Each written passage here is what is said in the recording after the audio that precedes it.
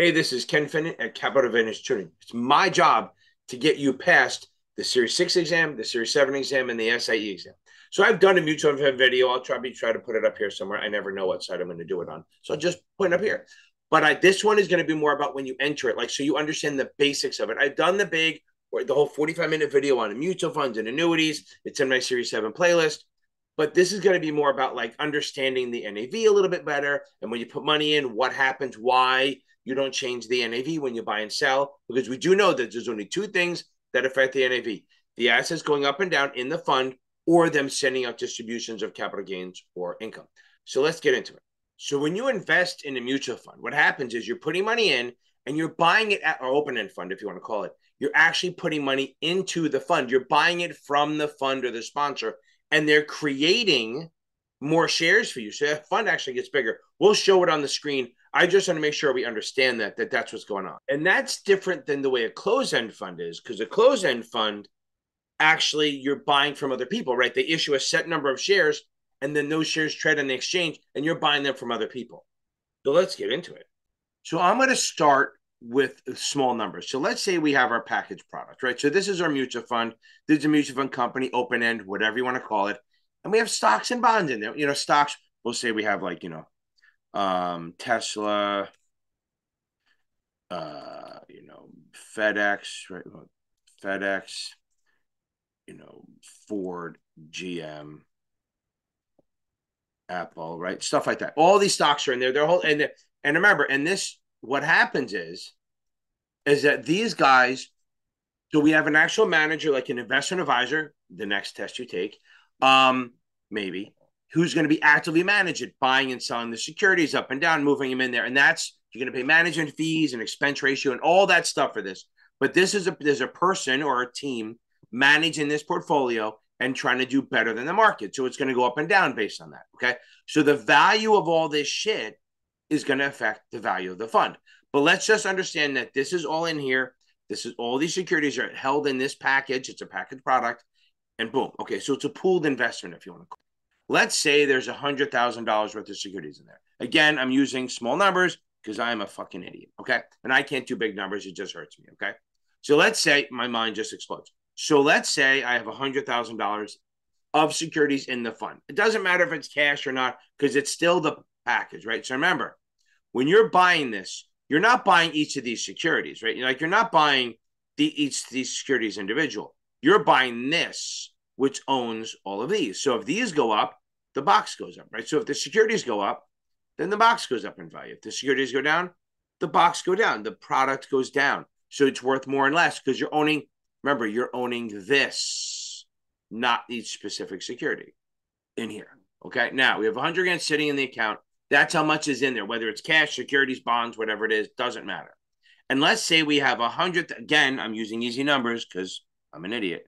Say you have 100,000 shares outstanding right now. Okay. Now here's what happens. Okay. Again, $100,000 fund, which is the minimum anyway, right? 100,000 shares. So now here's what happens when they figure out, I can't stutter. I'm stuttering my ass off. Okay. Because there's no script, I'm just fucking ranting, right? So if we have $100,000 of value in the fund, and that's when you have to figure out NAV, you're going to take the assets minus the liabilities divided by the number of shares. But I'm saying it's worth 100 right now, and you're going to divide it by that. Now, here's the thing, though. They do it at the end of the day. They don't do it during the day, because here's why. If you go to buy more shares, okay, if you go to buy shares, what's going to happen is they're going to create more shares for you. So they have to account for that. There's more shares and bigger fund. We're going to get into that. So right now, this would be $100,000 divided by 100,000 shares. We'll say the NAV is going to be 100,000 divided by 100. NAV is $1 a share. Then let's say the assets go up. Let's say the assets go up to like 200,000. And nothing's changed. It's the middle of the day. Say the market just went fucking nuts. So now this would be 200 divided by 100. So the NAV would be $2.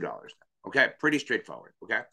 Now let's use a bigger number just so we can have it. Let's say the actual fund is not a period. I keep hitting period. One. There you go. $1 million worth. Okay. So now 1 million. Does that look right? Yeah, that's fine. 1 million divided by 100 grand. That's going to be, should be 10 if I did my math right. So the NAV is $10. Boom, there we go. So now what we're trying to do is say, okay, what happens when you buy into it? Why do you buying it not affect the NAV? Where everything else it does, right? When you're buying stock, it prices the price up. When you're selling it, it pushes the price down. Now, in reality, us doing it, not moving the fucking needle. Us buying your 80, 200, 400 shares isn't going to do shit. But it's when like a hedge fund or somebody big buys like a ton of shares, that would change it. Okay, so remember, when you're buying the mutual fund, open-end shares, you're buying it from the actual fund or the sponsor. Okay, remember that. You're buying it from the fund or the sponsor. You're basically buying it from Fidelity or someone like a Schwab who's sponsored by them. Now, who has an arrangement with them? So now when you're going to buy in, you're going to say, oh, I don't want to buy 1,000 shares. You're going to say, oh, I want to buy this much money, put this much money into it, and then tell me how many shares I get. And remember, they actually calculate at the end of the day, so you don't know what you're getting. But we're going to pretend that it works out. So here's the thing. You're going to put in, let's say we have an 8.5% sales charge, okay? That's the max, 8.5% sales charge, right? 8.5% sales charge. That is the max, okay? That is the max sales charge we can do, okay? There's just, you can't do any higher than that. So we're going to say if we put in 10,928, now remember the sales charge comes out of your money. So you're going to subtract 8.5% from this to find out how much is actually going into the fund. You don't have to do this, but I'm just saying that sometimes you get a question. If you put $1,000 in and you pay a 2% sales charge, you're paying $20. So you're only putting 980, right? So that's right. 1,000, that works, right? Okay. So the point is, if I want to buy $10,000 worth of stocks, okay, of the mutual fund, I have to put in 8.5% of the big number, which is a weird concept, right? So I have to put in 8.5% of this. So the way I figure it out is you go, okay, $10,000 divided by 100 minus the sales charge, 0.915. And that would give me the 10,928. That tells me that I get to invest $10,000 into the mutual fund. Now, you won't have to do this, but you may have to do this one. We'll get to why this 0.915 works. We'll do it in a minute. So just trust me that it works for now. So I'm going to put in $10,928, pay my 8.5%, which is $928. And that means I'm actually investing $10,000 into the fund. Because remember, the NAV, the sales charge is out of your total amount, the POP, right? To what you totally put in. So you take that out of your thing, you take out 8.5% of what you put in, and that in this case, it's going to leave you 10 grand. You will not have to do that math, but you might have to do a different one, which I'll show you. Now, if you were to take $10,000 and buy it, and the NAV is 10 because they calculate it at the end of the day, because they're counting all the people redeeming and buying and all that. But let's say it's still $10. So you're going to buy $10,000 worth of a $10 NAV. That means you're going to get 1,000 shares because that's 1,000 divided by 10. Okay. So, okay. That means now what happens is they create new shares for you. They're going to create 1,000 shares. So there was 100,000 shares outstanding. Now it's 101. Now remember, the numbers are way bigger than this, but I have to do this because I'm an idiot. But then they also put $10,000 into here. So that's going to be, hope I can do the math right, it's going to be $1,010,000 in the fund because they're buying shares. So you're 10 grand. So this 928 goes into the salesperson's pocket, whatever. The 10 grand goes into the fund. So there's now $1,010,000 in this fund, and they buy the securities. So now let's figure out what the NAV is because we have more shares and the fund's bigger. So let's do the math. 1010000 divided by 101,000 is $10. So it doesn't affect. Okay. So that's the whole point here is that because when you buy into the fund is getting bigger, right? So that's why you can't like, oh no. So what happens is if you get into the fund gets bigger and then they issue more shares. So they both go up proportionally. So you're not actually like owning the whole thing. Okay. So it's not like you can buy a bunch of shares and increase your percentage. I mean, you can, it does, but it gets bigger along with you. So you're not competing with other people. So the point is, as you buy shares, they're creating new ones. Okay. So as you buy shares, they create new ones for you. So that makes sense. We okay with that? And again, I used to do it without the sales charge percent in, but I decided it can kill two birds with one stone. Now, when you redeem, you sell it at the NAV, no sales charge. So let's say you want to get out of this 10,000. Now let's say the NAV hasn't changed, just to make it easier. Because again, I'm an idiot. you're going to sell that, you're going to redeem the 10,000, and you're not going to pay a sales charge. You already did, unless it's a B shares or something like that. But I covered that in my other video, and I'll put that up here. The A, B, C, different classes. So when you redeem, you're going to sell it out at $10. So you're going to sell your 1,000 shares, and what they do is they destroy them. Boom. And then the 10,000, they redeem the money, it comes out, it goes back to zero. And there you go. And it stays at $10. So when you buy shares into the fund, it doesn't change the NAV. And when you sell it, it doesn't change the NAV either, because buying and selling doesn't change it. The only thing that changes the NAV is the assets in the fund going up and down. If this goes up or to 2 million or down to 500,000 or whatever it is, that'll change it. Or if they kick out dividends. So if they pay out like $1,000 in dividends, well, then this will go down to reflect that. That you don't know what the NAV is until the end of the day. They calculate it on a forward basis, okay? On a forward basis. So is it forward basis? I guess it is. It's fine. So it's on a forward basis. It's calculated. So they calculate it at the end of the day at 4 p.m., 4:15 around, and they base it on how many people are buying and how many people are selling, and then where the assets are trading, and then that's how they come up with the NAV. So when you place the order, again, like I said before, you don't say I want to buy 1,000 shares. You say I want to buy 10,000 and change, and then it comes out, and then your sales charge comes out of that, and then that leaves you over. Now, remember, I have the video before showing the different share classes and how that goes. Now, let's pretend this is what they call a closed end, okay? Closed end. Now, the reason that's different is that what happens is once they build the portfolio, and let's just say they issue a set number of shares, 100,000. They do not issue anymore. So if you want to buy shares, you're not buying them from the fund or the sponsor. You're buying them from other people. So they actually start trading on the stock exchange or over the counter, whatever it is. Now, open-end funds only issue common shares. That's it.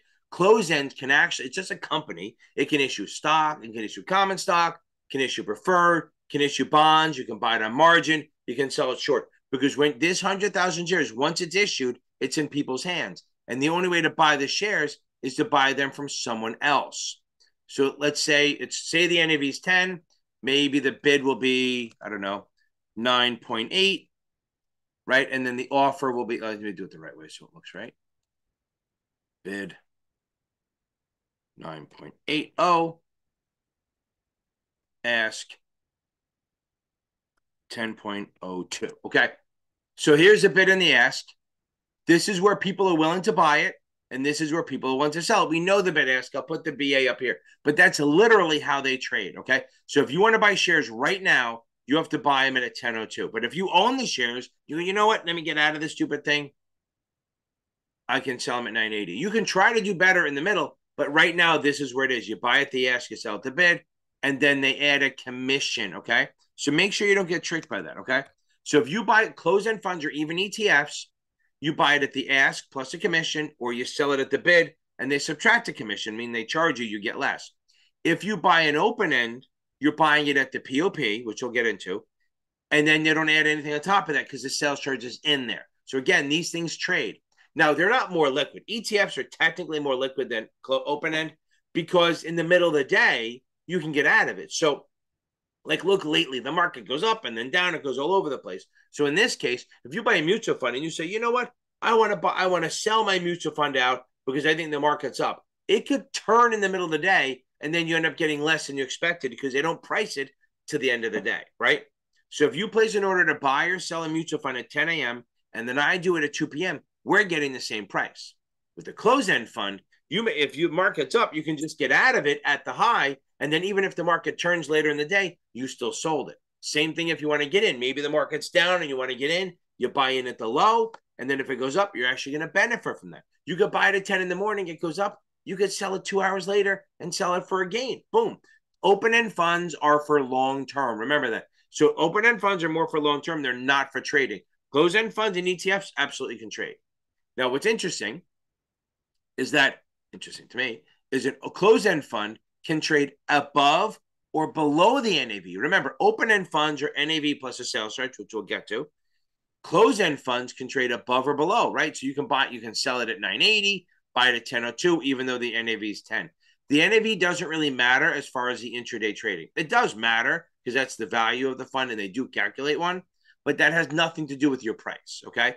So it can trade above or below, and it can trade way higher, right? That's one of the ways you can tell if it's a closed-end fund or not. If the offering price is below the NAV, then you know it's a closed-end fund, can't be an open-end, because open-end, the lowest price you could ever buy, if it's a no-load, is NAV.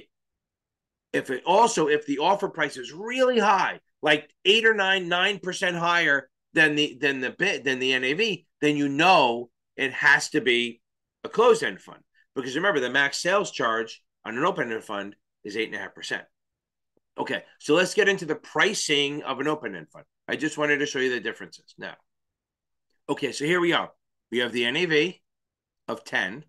We have a POP of 1050. So how do we know what the sales charge is? Well, this one's easy, right? So you take 10, you take the difference between the two, and that's the sales charge. That's going to be 50 cents. Because remember, when you buy a mutual fund, it's always NAV plus the sales charge equals POP. NAV plus the sales charge equals POP.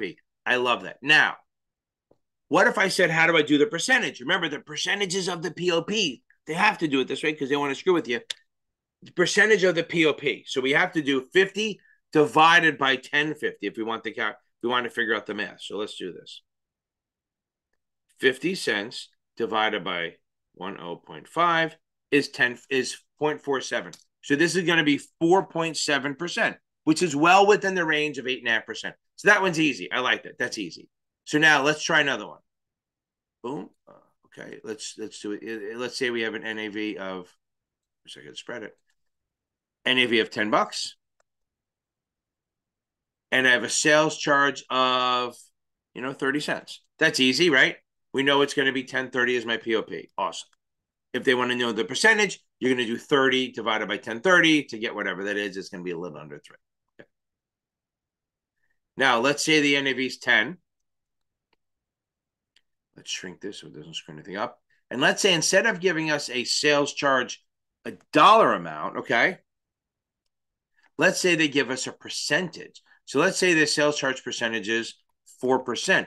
Oh my God, what the hell do I do? How do I figure this shit out? Because we know it's not 4% of 10, because it's 4% of this, but we don't have that number. How do we do it? Well, we take out the handy dandy calculator and we do 10 divided by 100 minus, or 1 minus the sales charge. So we're going to do 100 minus 4 equals 96. That's 96%. So we're going to do 10 divided by, let me do 10 divided by 96%. That gives me 1041. There we go. That's so easy, okay? So if they give you a sales charge percentage, okay? If they give you a sales charge percentage, I can't type for shit, then you just take 100 minus that sales charge and then divide the NAV by that number, or do NAV divided by that number, however you want to say it. It's going to be 10 divided by, well, I'll just put it here so I don't look like an idiot. I am an idiot, but just so we don't have it confirmed, that's going to equal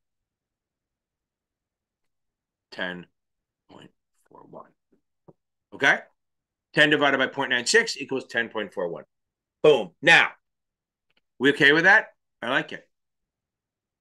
On to bigger and better things. So that's easy. So now, let's say, okay, in case you got one of these questions, which cannot be an open end, right? Because we know an open end has a max of 8.5% sales charge. So if we have an NAV of 20, and then they say the offering price is one of these, so we can pick a Roman numeral. 2 of these cannot be open end. Okay, so how do we figure that out? Well, we know that you can't buy below the NAV. So we know this is one of them. So now the question is, which 2 are the others? Now, really, if you're really in a rush, you just pick the other one with the highest offering price and you go, because that's probably it. But let's talk about why. So here, this is $20. So that's fine. That's a no load. It is what it is. But then jump over here. This is $25. We'll come back to that. Let's go to number 4. Check that out. $21.50 offering price, NAV of 20. So that gives me a sales charge of $1.50, right? So I'm going to do $1.50 divided by 20 equals 7.5%. We're totally cool. That could be an open end. So let's try this one. This is a $25 offering price. The NAV is 20. The offering price is 25. That's $5. 5 divided by. So which cannot be an open end? So the NAV is $20. The offering price is one of these, and 2 of these or 3 of these or whatever it is cannot be an open end. So let's figure it out. First of all, you know that you cannot buy below the NAV. So this cannot be an open end. So that's one of them. So I'm going to say yes. that cannot be an open end. That has to be a closed end. Because if you see an offering price below the NAV, can't be an open end. Now 20 is at the same price, so that can be an open end or closed end. So that's not one of the answers. Now it's one of these two. Now when I'm in a jam and if I'm in rush, I'll just say, okay, I'll take the highest price because that's probably it. But let's do this. So how do we figure this out? 2150. So we have to figure out what the sales charge is. So 2150 minus 20, 21.5 minus 20 equals $1.50 divided by 21.5 equals 0.69%. So that's good. That can be an open-end fund. So we're going to say that's not one of the answers. Now let's jump to 25. 25 is the offering price. 20 is the NAV. $5 is the sales charge. So 5 divided by 25. Because remember, it's always out of the POP, not the NAV. That gives me a 20% sales charge. That is a no good. So that has to be one of the answers. So it has to be 2 and 3. So if they ask what cannot be an open-end fund or what has to be a closed-end fund, they could say either way. It's either going to be the NAV below, the POP below the NAV, or the POP is way higher, more than 8.5% higher. I mean, you can ballpark it, but you can just do what I did. Figure out the sales charge, divide it by the bigger number. Hope that helps a little bit. That's a little quick understanding mutual funds and how it works and how the NAV doesn't get affected, how to buy into them with the NAV versus the sales charge versus closed-end funds. I have other videos I'll put in there that explain it deeper. Thank you very much for listening. Guys, please like, subscribe, and share this shit, baby.